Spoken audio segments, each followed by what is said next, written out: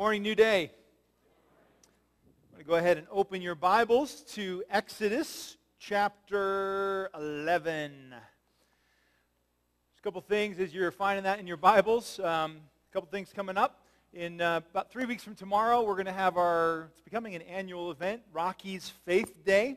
It's a great time to spend some time together and worship together in a very different atmosphere than this one, but we go out on a Sunday, watch a Rockies game. Afterwards, some of the Rocky players share their testimonies. And then there's a worship concert. We've seen Jeremy Camp. We've seen Casting Crowns. This year, third day, we'll have the concert. And so we encourage you to come on out. Tickets, I think we have some left, about less than 20 tickets left. If you would like to get those, they're $21 each. We have a block of 50. It's a great time just to get some sun, enjoy one another's company, get some baseball, and worship. What day is better than that? That's what I say. Talk to Kirk Samuels, or myself if you need tickets. We're going to hold those till next week, and then afterwards we'll hold a few. Price will go up a little bit, but if you want to make sure you get tickets, do that today or this week. Also, if you can believe it or not, we're just a couple weeks away from kids going back to school. Sorry, kids.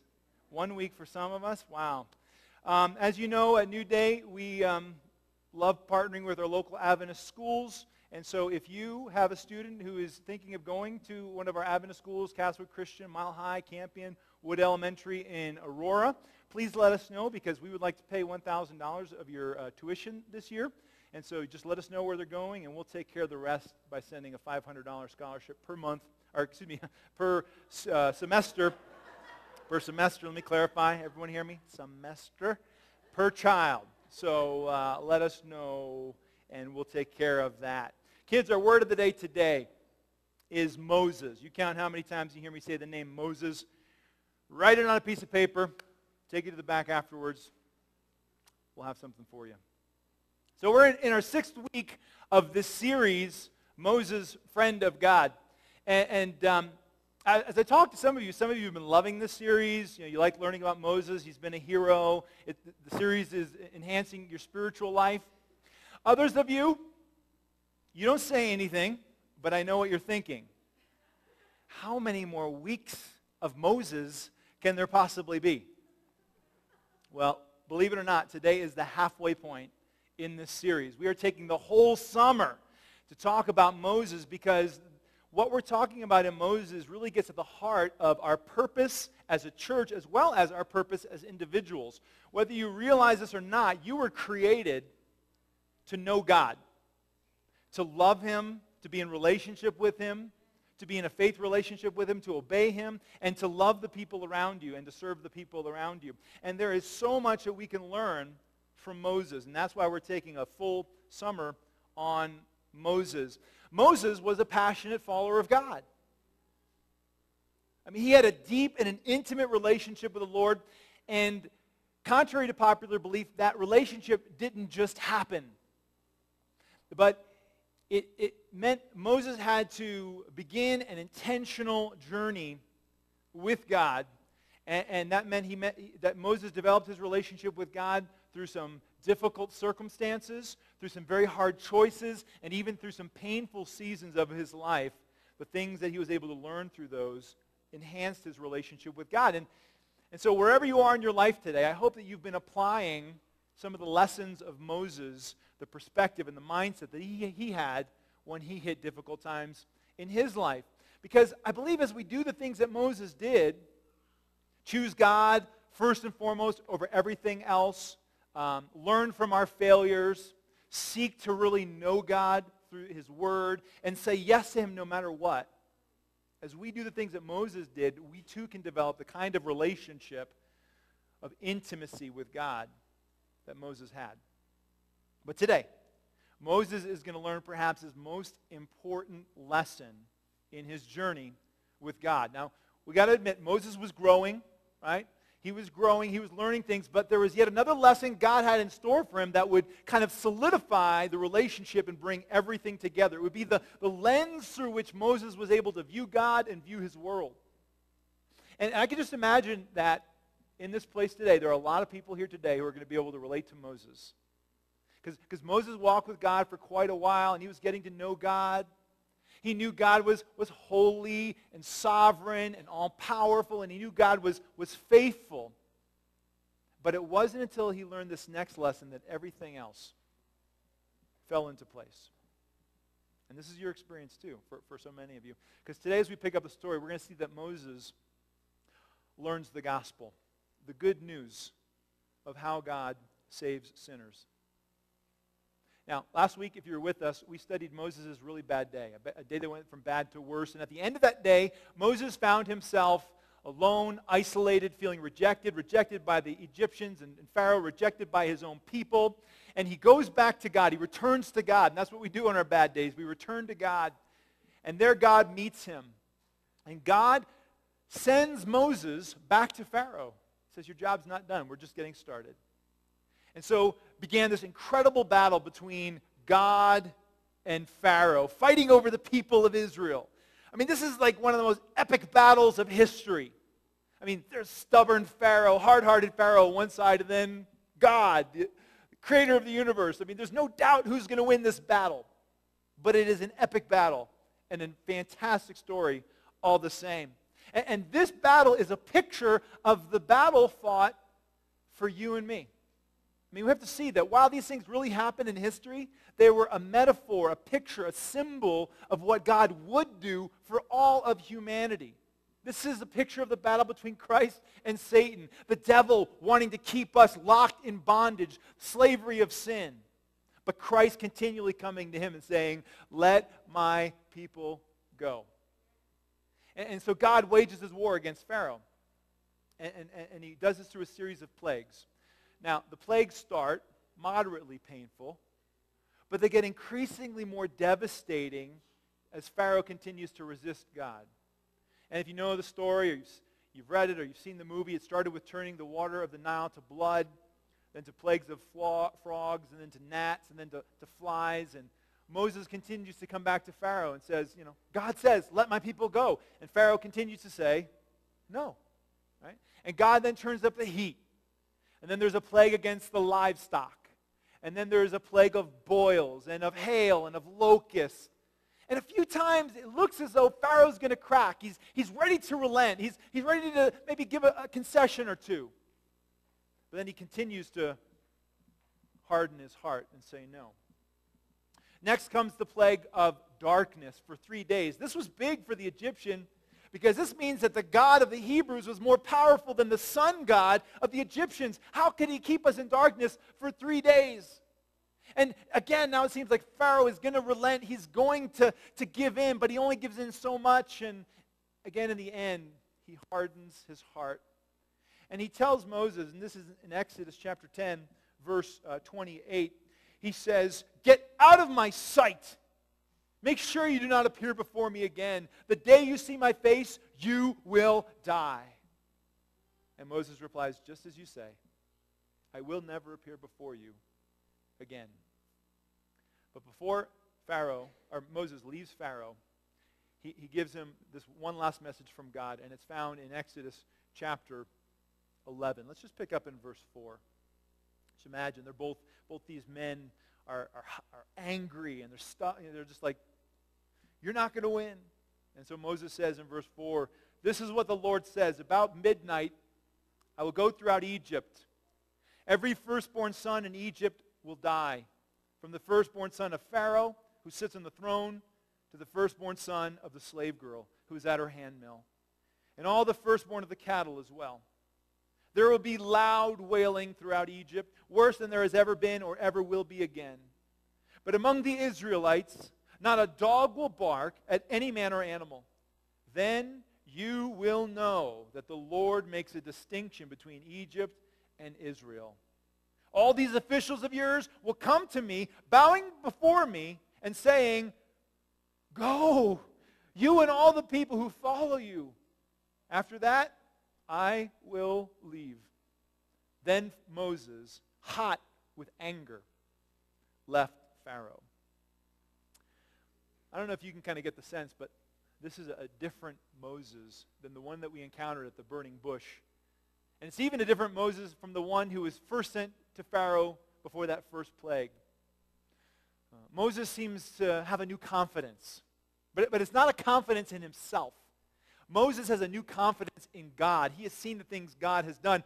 And any confusion he had over who would be the deliverer of God's people were now cleared up.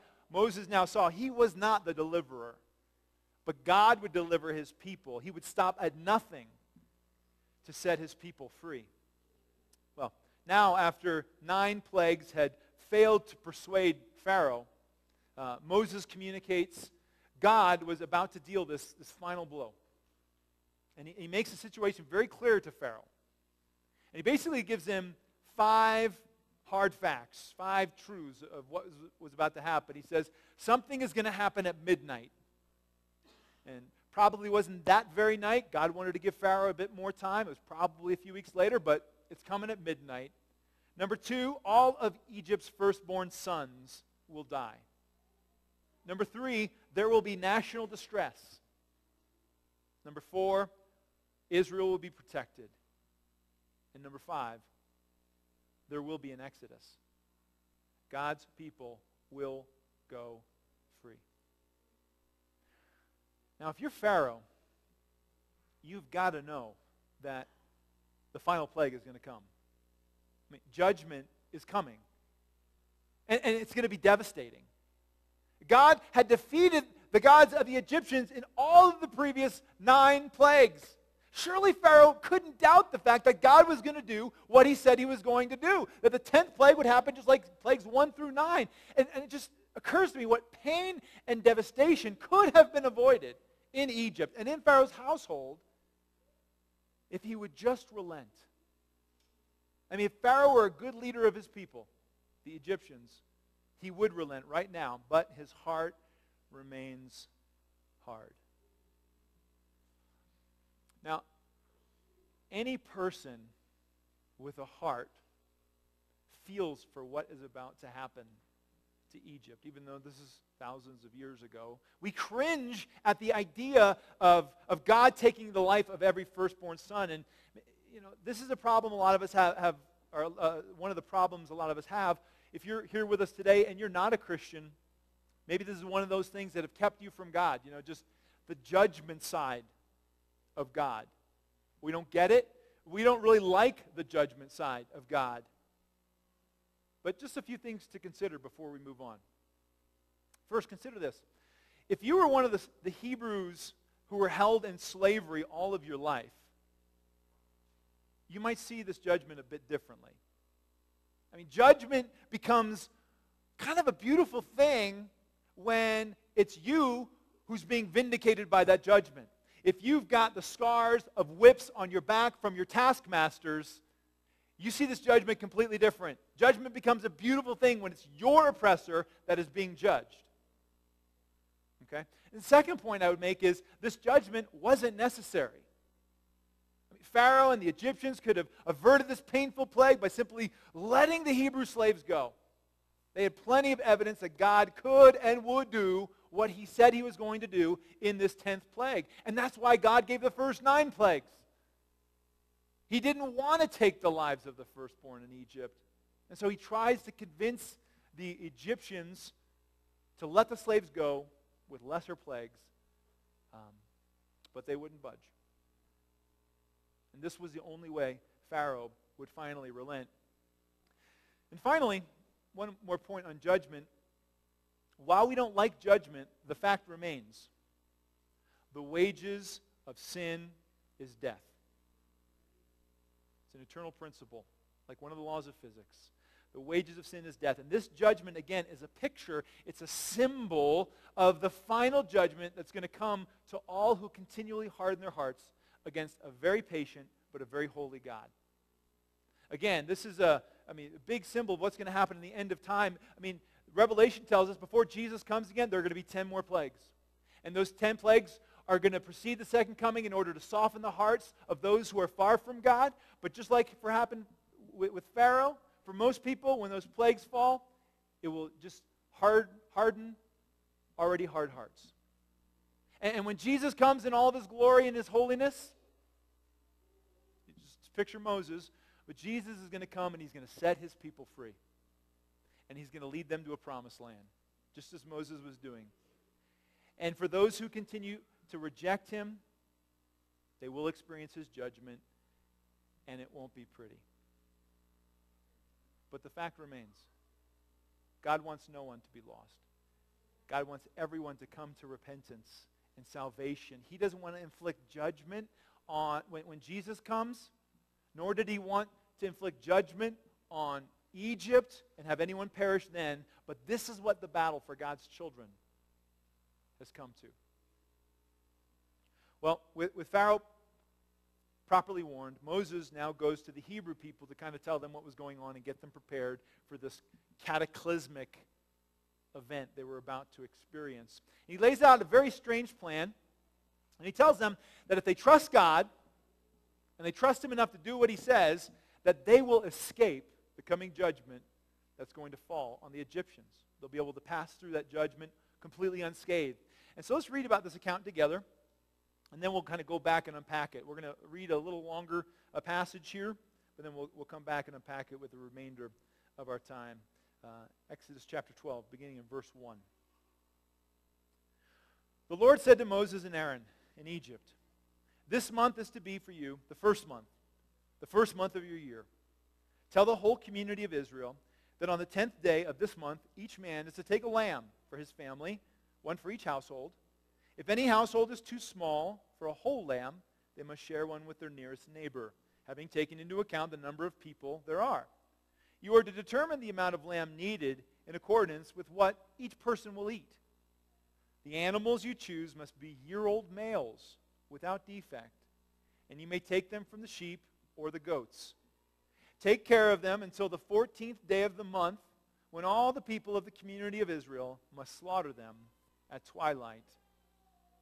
Then they are to take some of the blood and put it on the sides and tops of the door frames of the houses where they eat the lambs.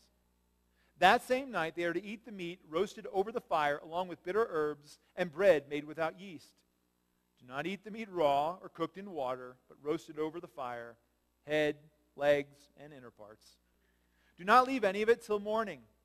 If some is left till morning, you must burn it. This is how you are to eat it, with your cloak tucked into your belt, your sandals on your feet, and your staff in your hand. Eat it in haste. It is the Lord's Passover. On that same night I will pass through Egypt and strike down every firstborn, both men and animals, and I will bring judgment on all the gods of Egypt. I am the Lord. The blood will be a sign for you on the houses where you are, and when I see the blood, I will pass over you. No destructive plague will touch you when I strike Egypt. This is the day you are to commemorate. For the generations to come, you shall celebrate it as a festival to the Lord, a lasting ordinance. 7 days you are to eat bread made without yeast. On the first day, remove the yeast from your houses. For whoever eats anything with yeast in it, from the first day through the 7th, must be cut off from Israel. On the first day, hold a sacred assembly, and another one on the 7th day. Do no work on these days, except to prepare food for everyone to eat. That is all you may do." Well, chances are you've heard of the Passover before, and you have some understanding of maybe what some of these parts mean and symbolize, but every part of this story has deep significance for our lives and for the way God deals with us today. And I'd like to unpack some of the various parts, because really we have to understand, not only was God preparing the Hebrews to escape the judgment on the Egyptians, but he's also telling Moses and the Hebrews and us how he is going to eventually, what he would do to save all of us from the penalty of sin and the coming judgment on the world. So what are the various parts of this experience? There are many, but let me just kind of bring up 7 that are relevant for our experience today. The first one is they need to find a perfect lamb. You might have noticed this in verse 5. It says that they were to find a lamb that was 1 year old, a male lamb, without blemish. So why this standard? Why can't I just go and get any lamb? Why can't I just go and get the cheapest lamb of my flock? Why does it have to be a year old? Why does it have to be a male? Why does it have to be without blemish? Well, very clearly, this lamb symbolized the coming Lamb of God who would take away the sins of the world, Jesus. So this was a precursor, a symbol of the Christ who would come to save us. And the reason it had to be a male was because it was the firstborn son of the home that was being spared. So the lamb was going to be a substitute for the one in the house who was supposed to die, the male. So it had to be a male lamb. And this very clearly points to Jesus. That's him being our sacrifice, our substitute. He became fully human, just as we are fully human, so he could be an adequate substitute for us, taking our sins to the cross. And so the fact that the lamb was male was just an indication that it had to be a good substitute for the one that was being saved. Well, why was the lamb without blemish? Well, of course, the outward perfection of the lamb was a picture of the inward perfection, the moral perfection of Christ. Again, Jesus was represented by this lamb, and so a lamb without blemish foretold Jesus' sinlessness. The New Testament talks about this, where I think it's Paul writing to the Corinthians. He said, God made him, Jesus, who had no sin. He was sinless, to be sin for us. So he took our sin on him as our substitute, so that in him we might become the righteousness of God. So he takes our sin, we get his righteousness. He's substituted on the cross for me, and I get heaven that he earned. That's why the lamb had to be chosen carefully. Number 2, they killed the lamb. Verse 6 says, all the people of the community of Israel must slaughter the lamb at twilight. And I don't know if you caught that part, but it said all of the people of the community had to kill the lamb. That would be pretty difficult, especially considering the fact, I don't know if you noticed in verse 2 or 3, that they had to take the lamb into their house about 4 days before they killed it. The family would learn to love this lamb. It became like a pet. It would sleep with the kids. It would eat from their table. You know, last week, Kim and I, we did some turtle sitting for some neighbors of ours who were on vacation. And hard as it is to believe, I really connected with this turtle. I mean, we bonded, and, you know, we had a thing, and, you know, we communicated and everything, and I couldn't imagine sacrificing the turtle at the end of the week. Now, I don't know if I could ever kill a lamb, period. But now, imagine trying to kill a lamb that's been living in your house for the last 4 days. Again, sleeping with your kids, eating off of your table. Maybe you've given it a name. But this was intended to communicate the high price God gave when he gave up his only son. I mean, Jesus was no faceless sacrifice. This was the beloved of God. The darling of heaven was coming to be crucified. This cost heaven something. And no one could stay home because it was too hard or they didn't like the sight of blood. The entire community was to be involved in the killing of the lamb. Because again, the lamb represented Jesus. And they all killed the lamb, symbolizing that we all killed Jesus. You and I are responsible for the death of Christ, the death of the lamb. It's our sin, it's our rebellion that kind of drove those nails through his hands and his feet. We're responsible. It's my sin that took him there, therefore I am responsible. And that responsibility was communicated through the fact that everyone in the community had to come out together and take part in the sacrifice. Number 3, they applied the blood. Verse 7 says they were to take some of the blood of the lamb and put it on the sides and the tops of the doorways in the house where they ate. And verse 22 says they were to do that with a bunch of hyssop plant.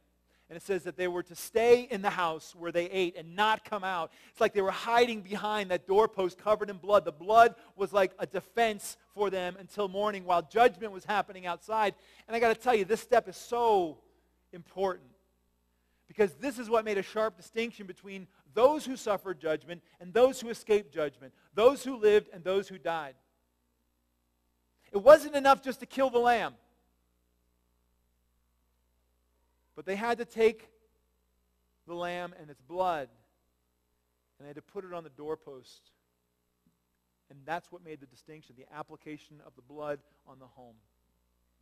Erwin Lutzer writes, Only blood on the door would save them. Think about this. A locked door wouldn't keep the angel of death at bay. Pleading ignorance or using some other excuse wouldn't spare anyone. Only blood. Those who applied the blood didn't have to defend themselves because the blood spoke for them. Think about that. You didn't have to go out and argue with an angel of death. You didn't have to deal with God. You didn't have to say, but I've lived a pretty good life. I wasn't a big sinner. I was a little sinner, God. No, you didn't have to do any of that. The blood spoke. Think about that. The blood was completely sufficient to save whoever was inside of that house. And it didn't just cover up those with little sins while not being effective enough for those with the really big sins. There were no distinction between big sinners and little sinners. You either had the blood on the doorpost of your house or you didn't. How good you were, how moral you were, how bad you were, how evil you were, none of that mattered. Just think about this. Probably some of the firstborn in Egypt who died were better people, more moral people than some of the firstborn in Israel who lived. But it was all about the blood. If the blood was applied by faith, that's all that mattered. And I hope you're seeing how this is relevant for every one of us. God looks for the blood.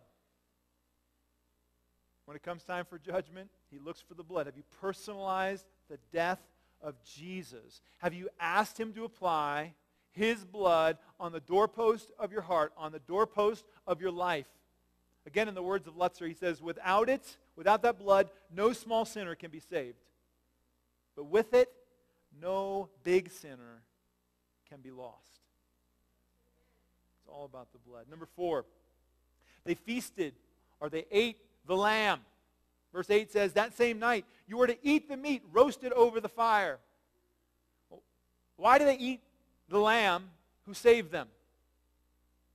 Well, the good news is the lamb that saves is also the lamb that satisfies. Not only would the lamb save them from the judgment by pouring its blood and giving its life, but he would then fill them. He wanted to consume them and satisfy them, give them enjoyment, give them pleasure. He would give them the energy they needed to begin their journey to freedom. See, Jesus does more than just forgive us by his blood. But he wants to have a relationship with us, a relationship of joy, a relationship of meaning. He wants to satisfy our souls. He wants to live inside of us and empower us for the journey he has for us, the way a good meal would do for a traveler. His indwelling presence will not only sustain us, but it will also satisfy us. Number 5, they got rid of all of the yeast in their homes. And verse 15 says, for 7 days you are to eat bread made without yeast. On the first day, remove the yeast from your houses, for whoever eats anything with yeast in it from the first day to the 7th must be cut off from Israel. This is an often overlooked, but I think very powerful symbol in the Passover experience. Yeast was a symbol for, anybody?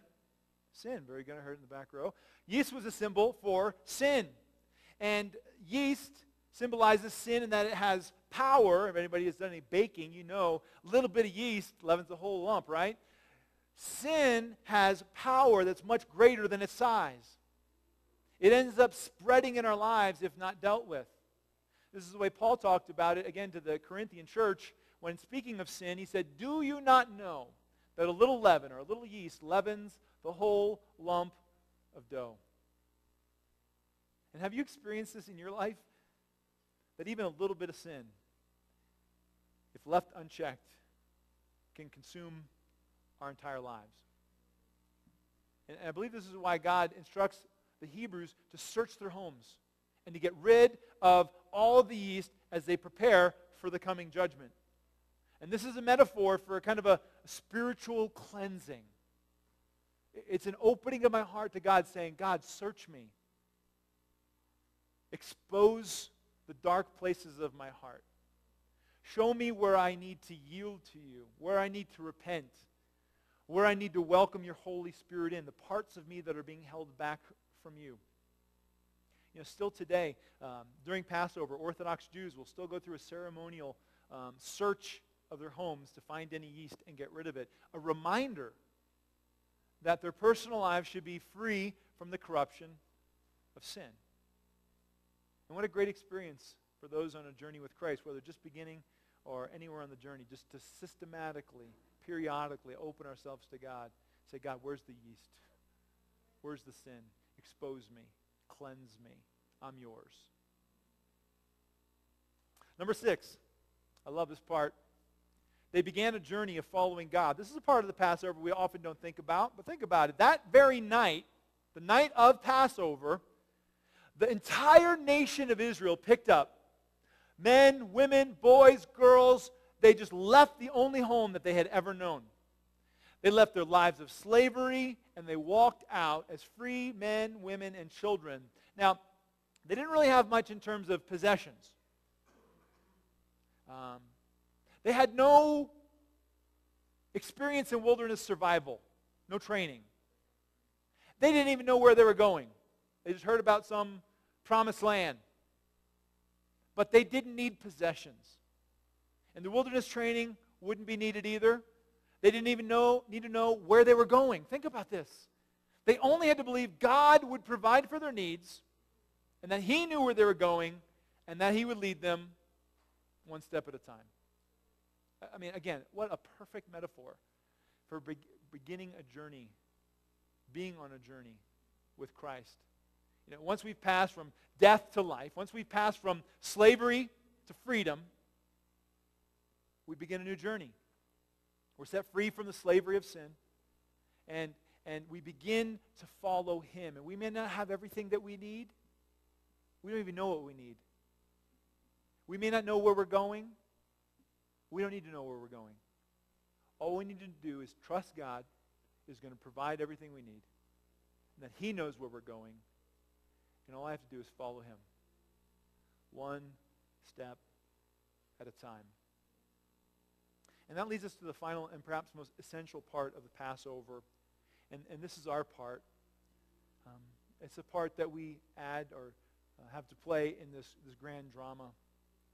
And the part we add is faith. Our part, the Hebrews part, was to trust God. Just trust Him. We have to believe that He can do and He will do what He said He will do. And that's not always easy. Can I get an amen? I mean, try to imagine yourself as a Hebrew. You may look back and say, well, it was easy for them. I mean, they were living in Bible times, right? They didn't know that.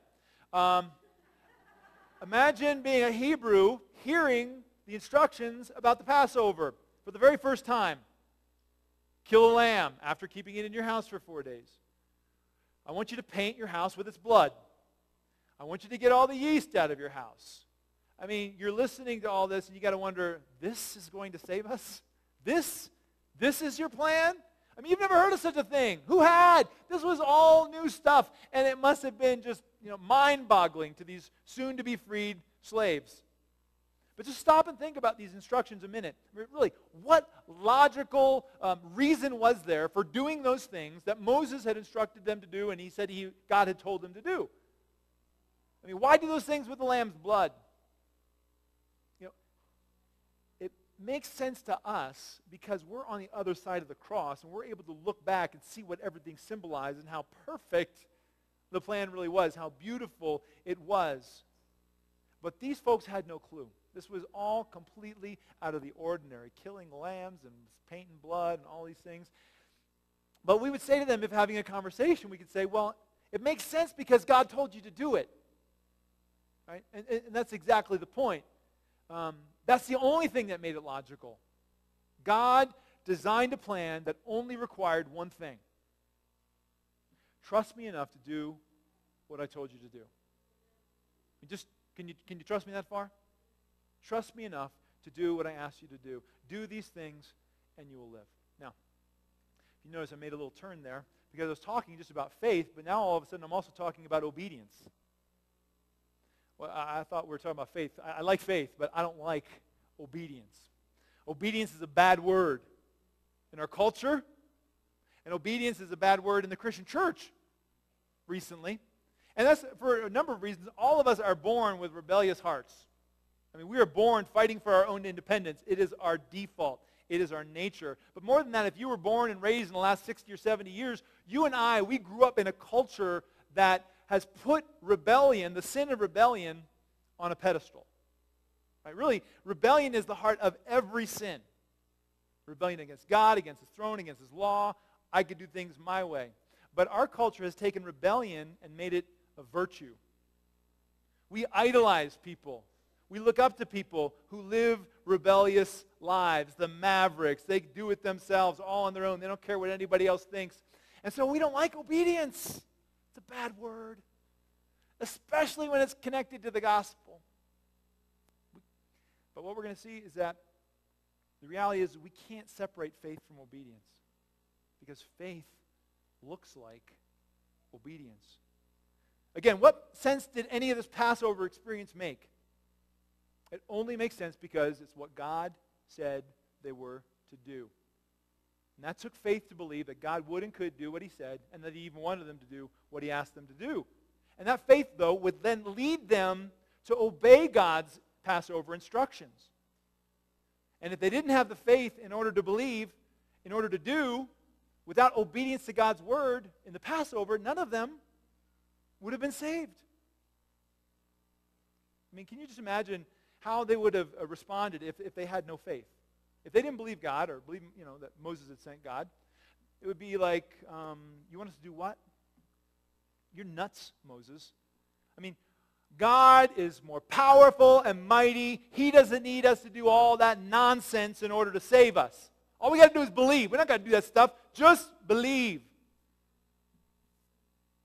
And had that been their response, the Hebrews and the Egyptians would have suffered judgment during the Passover. Do you see how faith and obedience are inseparable?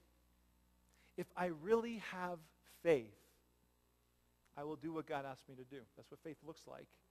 Just as the Passover didn't make a lot of sense, a lot of rational sense to the Hebrews, so God's way of saving us doesn't really make a lot of sense either. Submit my life to Christ. Let him sit on the throne of my heart. Allow him to apply his blood to the doorposts of my heart.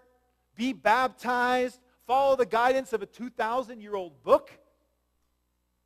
Doesn't really make a lot of sense. I don't need those things. I can just trust God.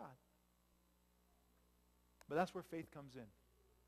If I believe that he's really good, if I believe that he can and he will do what he said he will do, and I believe he's working on my behalf, and I believe he'll only ask me to do things that are in my best interest because he is good, then I would be willing to do whatever he asks me to do. I will surrender to him. I will be baptized. I will follow him. My faith will lead me to obey. Judgment is coming. Judgment is intended for the Pharaoh of this world who's trying to keep the people of God in slavery. And God doesn't want anyone to suffer judgment with the devil. And so he has provided a way of escape. And that way is Jesus, the Lamb of God who takes away the sins of the world. He was slain as our substitute. Yet 3 days later, he rose again and now lives to apply his blood to the doorpost of our lives. And he wants to cleanse every one of us. He wants us to live in him, to hide behind the blood of the Lamb. He wants to guide us. He wants to provide for us. And for us to accept those terms, all we need is faith. Faith to accept him, faith to obey him. And the first act of obedience is that God wants us to follow him in being baptized. A symbol much like the Passover. It's a symbol that all of my sins have been washed away. And today, you can pass from death to life, from slavery to freedom. And in a minute, I want to give you that opportunity. But first, as I just wrap up, Knowing the good news of how God saves sinners makes all the difference in the world for those who follow him. It lets us know, again, that God is for us, not against us. It tells us it's about what he does for us more than what we do for him. It gives us a sense of freedom, that the blood is all sufficient, that it will do our fighting for us, and he does all the work to save us, whether we perceive ourselves to be little sinners or big sinners. And I just imagine that Moses' relationship with God, when he learned the good news through the Passover, that in that his relationship went with God from good to great. And a lot of you have had that same experience. A lot of you had, maybe you grew up in the church or you knew God for a while and you walked with him and you were getting to know him and you decided to follow him, but didn't really get this idea that God's blood is all sufficient, that all I need is faith. But then through some circumstances or some event, you learned this good news and it changed everything. Changed the way you view God, changed the way you view the world, changed the way you view yourself. And maybe you even remember where you were and what you were doing when you heard this and got this for the first time. I remember for me, I'd been a Christian for about 2 years. I was in my mid-20s, and I was flipping through the channels one night, and I came to Dr. Charles Stanley, Southern Baptist preacher, still on TV today, great teacher of the Word. And he was teaching on John 3:16. For God so loved the world that he gave his one and only Son, that whosoever believes in him will not perish, but have everlasting life. And Dr. Stanley kept making the point. It's all about belief. That's the only verb that's in there. You just got to believe. You got to believe that he can do for you what he said he's going to do. You got to believe so much that you're willing to follow him and submit to him all of your life. But it's all just about believe. And that was all new to me. I was like, what in the world? And it changed everything. In a minute, I'm going to ask you to say yes to that invitation that God gives us, the gift of Christ, and allow him to apply his blood to your life. And if you haven't yet been baptized and crossed over from death to life, I'm just going to say, why not do that today? In a minute, I'm going to ask you to do something really bold. I'm going to ask you, if you want to cross over from death to life, have the blood applied to your doorpost, I'm going to ask you to stand up. I'm going to ask you to stand to your feet and make a decision for Christ today to have his blood applied to your life. But let me just say, standing isn't going to save you. Standing is just an act of faith, what's going on inside, and the standing is that outward symbol that you trust him. And I'm also going to say that this is the best place you could ever make that decision, because you're sitting around a bunch of people who believe that's the best decision any one of us can make. And these are people who are going to cheer for you and celebrate for you. And so there is no need to be embarrassed or afraid in this context. Maybe some other context, but not this context. No need for inhibition here today. And so I bet that in a room this size, there's at least one person who needs to make a decision to say, you know what, yeah, today's the day, line in the sand.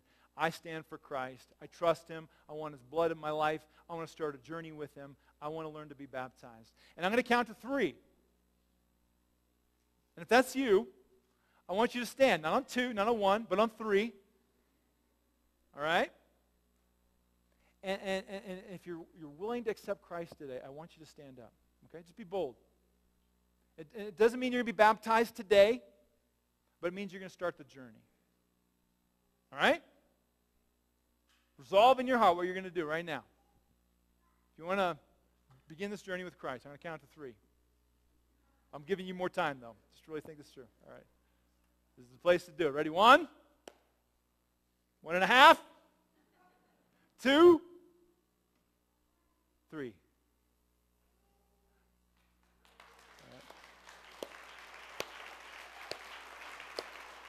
Stay standing.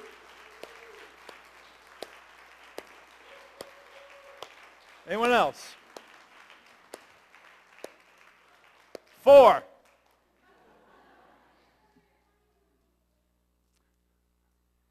Let's pray. Father in heaven, I thank you